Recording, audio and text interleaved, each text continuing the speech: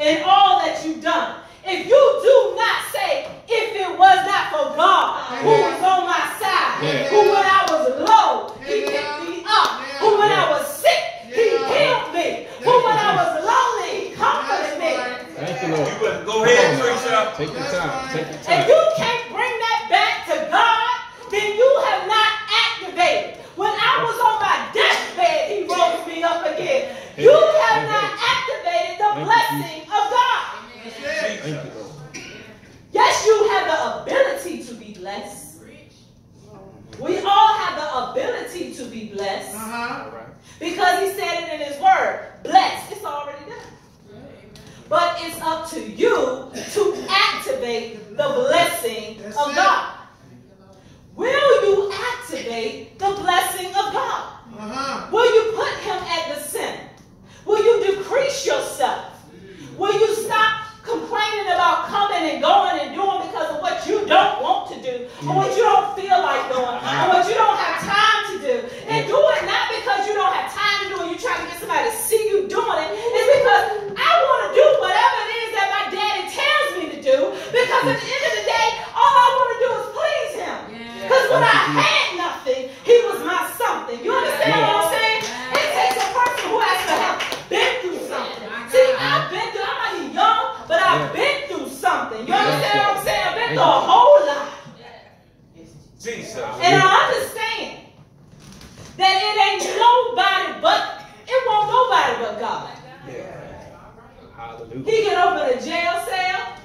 Yes, sir. Amen. With no record. He can do it. Amen. He can do it. He can do anything but what? Fail.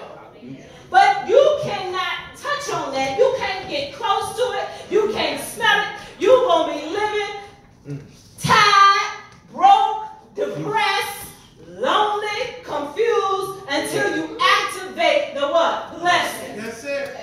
Understand who you are in Christ Jesus. Yes, sir. It ain't about what such and such did to you.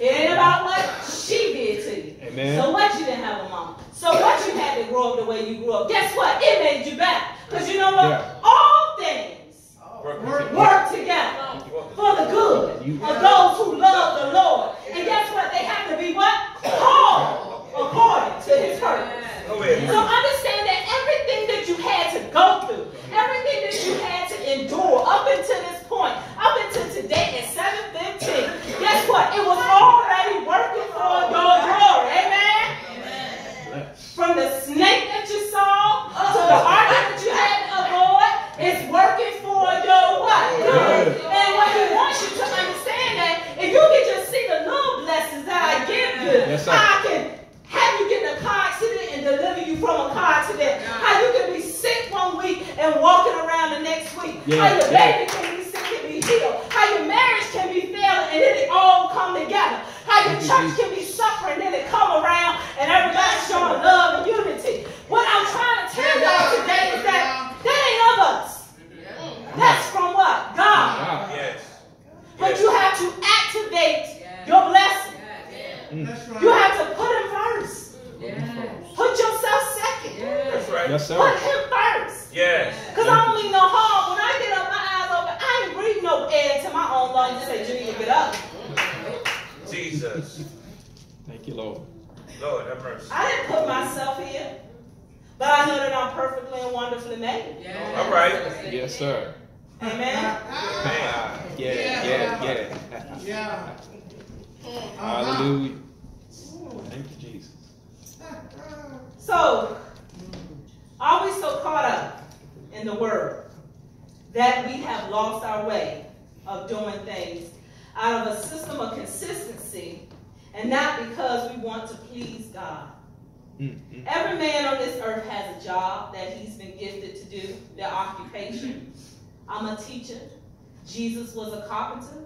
Paul was a tent maker. However, they never allowed their occupation to interrupt their obligation to the kingdom. That's good. Amen. I'm going to say that again. They never allowed their occupation to interrupt their obligation to the kingdom. All right. That's right. Yes, he was a carpenter, but he also put that thing down and taught on the hill. That's Amen. right. Yes, Yes, he was a carpenter, but he also healed the sick. Amen. He raised the dead. Amen. Amen. Has all that I have accomplished in life brought God glory? Do I bring it back to God? Do I say, oh yeah, you esteem me, but you know what I say? But God. Come on now. But God. You see what I'm riding in, but I say, yo, but God. But God. Yeah. Talk about it. Yeah. All I can say is what? But God. Yes. Because I know that this stuff don't come by me. Because like I said, I messed up. I'll be the first to admit it. My mouth is not all that it should be. And I'm working on patience and self-control too. But I know that I serve a God who can fix all of those things. Yes, Amen? Thank you. And when folks forget about my struggles and all that it took for me to get to where I am today, I have to quickly remind them that God's grace is sufficient for me. I try not to let them stroke my ego, because all that does is build ourselves what? Up. So to conclude this lesson, excuse me, the theme is that Jesus gave us the blueprint, y'all. When he told us all, blessed are the meek, and blessed are the mourning, blessed are those who are peacekeepers. He gave us the blueprint. Yes, he did. But we have to make sure that whatever we do, and whenever we do what we're doing, that we're working and moving unto God, and not unto the spirit of self. Amen? Amen. And when we have completed all that he has set out for us to do, our Lord can reply and say, you know, well done. Good and faithful what? Servant. You have been faithful with few things, and I will put you in charge of many things. Come and share your master's what? Happiness. Jesus had a job to do. And although the crowds followed him, and people tried to make him say things that he was, that he wasn't, Satan tried to tempt him and tell him to cast himself down. He tried to tell him all these lies, tried to quote the scripture to him himself. Yes. And tell him what he was and what he wasn't. But at the end of the day, Christ brought it all back to God.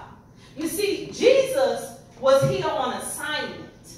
And he did not let any occupation or any trial or any adversity or any group of people stop him from accomplishing the goal that was set for him to do. That's right. Amen. Even when they put someone, he allowed someone to come into his camp, Judas. Yes, he did. Yes, he did. He allowed that thing to be used for his what? Good. Yes. So that the word could be made what? True. That's right. And I'm so glad that when Judas ratted him out, and when he asked his father, said, you could just remove this cup from me, he said, thy will be what? Done. And he laid there, he hung there on that cross, and he died. And he not only died for me, he died for you. He died for all of us. So that we can understand that God's word is true. Yes. If he say he gonna do it, it's going to be done. So when he tells you that you are a blessed people, when you are poor in spirit, when you mourn, when you are meek, when you are a peacekeeper, when he tells you all of those things, that as long as you're doing it for my name, for my sake, then the kingdom belongs to who? You. That's having a kingdom mindset. Understand, if you got a kingdom mindset, then your mind is always focused on the what? Kingdom. That's right. The kingdom mindset, you can't be focused on you. That's right. You have to be focused on the kingdom. That's right. It's not about us. It's about God. That's right. It's about bringing one more person into the fold. It's about doing what we can to show love, to show compassion, to control our thoughts, to control our minds. And when we get too weak to understand that